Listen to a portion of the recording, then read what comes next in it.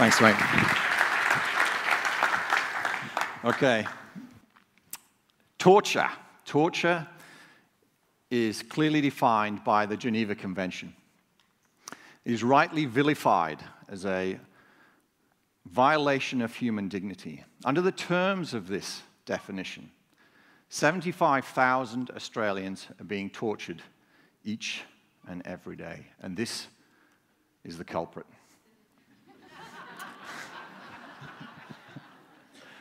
Yes, indeed.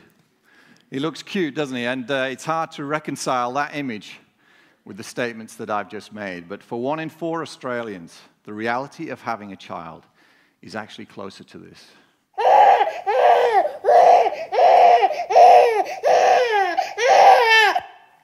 Isn't it great having an off switch, eh? Now, if you're anything like me, at this point, you're actually feeling a little bit anxious because of that. And that's completely normal because we are hardwired to respond to that sound.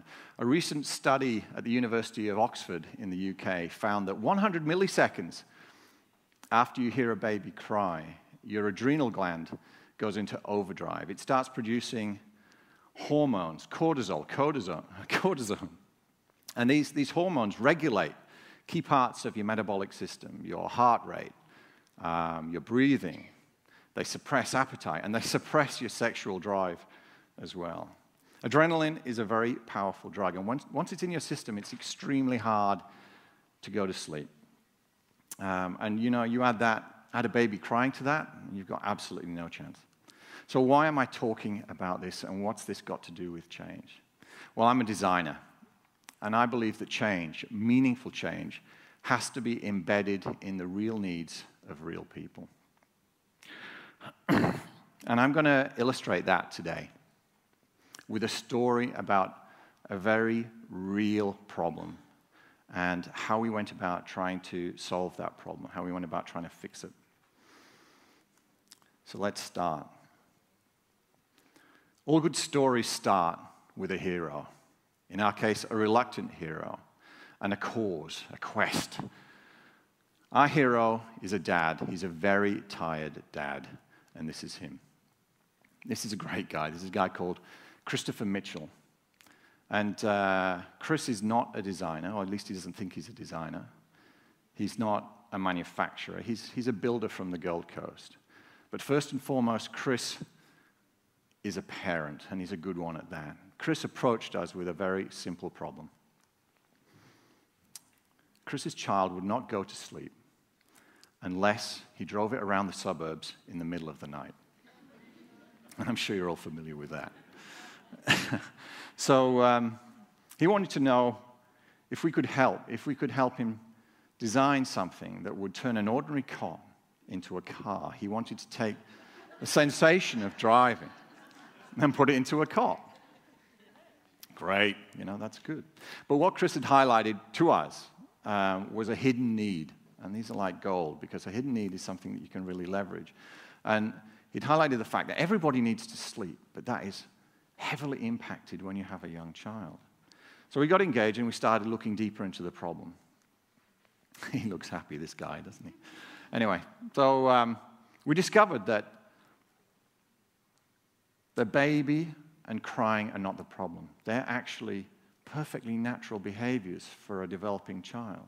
The problem is how carers react to that, how parents react to this. When you have a child that doesn't sleep well, it affects everything. When we talk to parents, and we talk to many of them, they constantly talked about sleep deprivation being the #1 problem with children.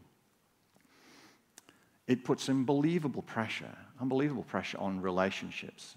And you know, there was a definite need here, and the call for help was all about give us back control of our lives. So we set about doing that. It's about attempting to do it. And the first thing we do is usually try and get inside the problem. So we started talking to people, anybody who we thought could give us information that would be relevant. We talked to carers, we talked to parents, of course. We started looking at sleep control techniques, controlled crying. We started looking at chiropractic techniques. And once we'd done all this research, we actually found a common theme. Believe it or not, there was something inside everything that worked that was common. It was a frequency, an oscillation, if you like. And it operated, I'm getting a bit technical here, but it operated around about 1 to 1.6 hertz.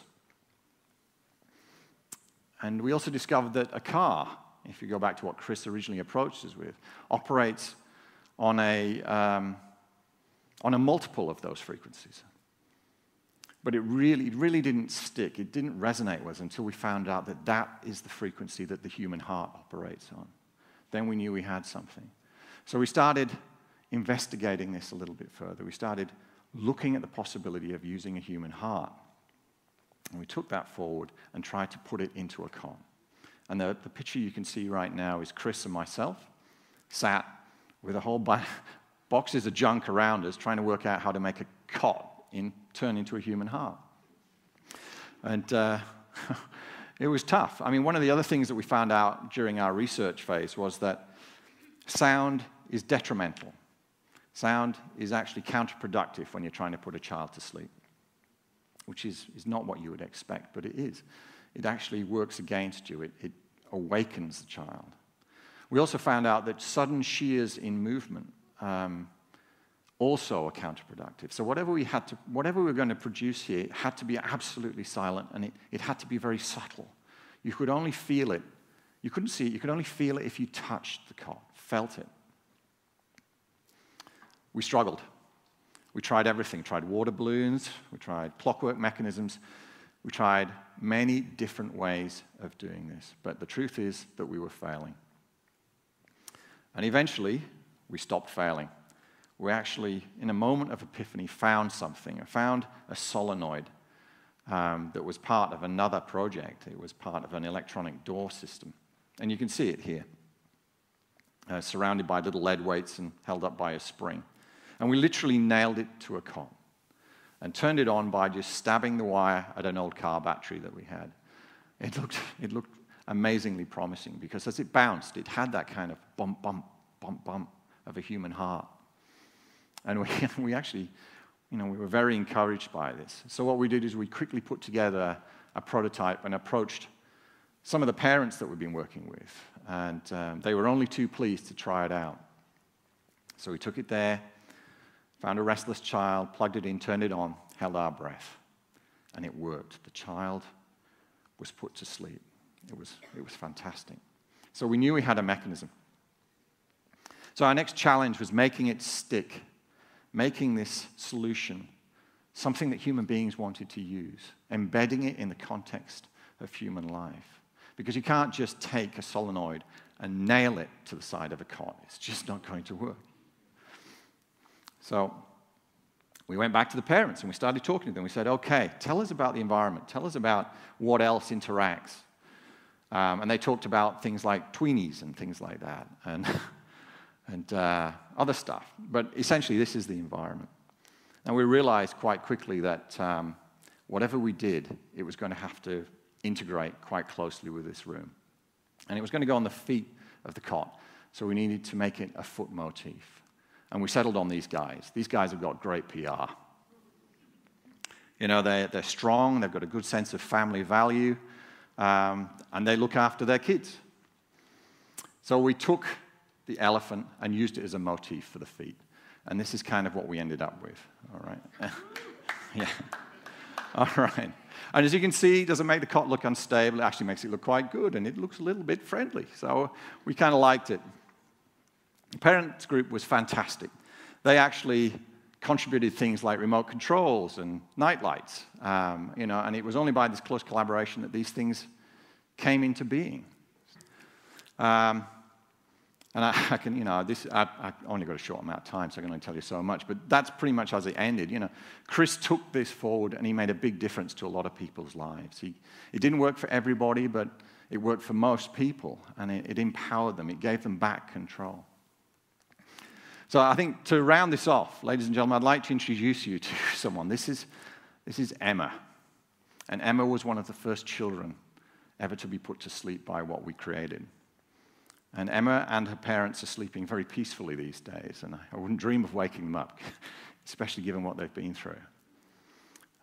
But Emma and her parents are at the very center of the message that I'd like to leave you with.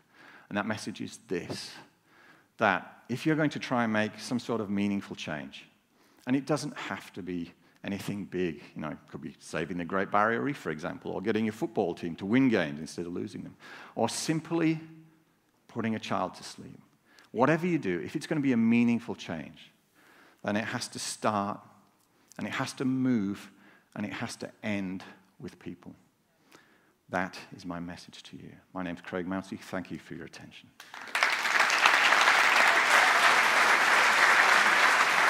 Thank you, Craig. Fantastic.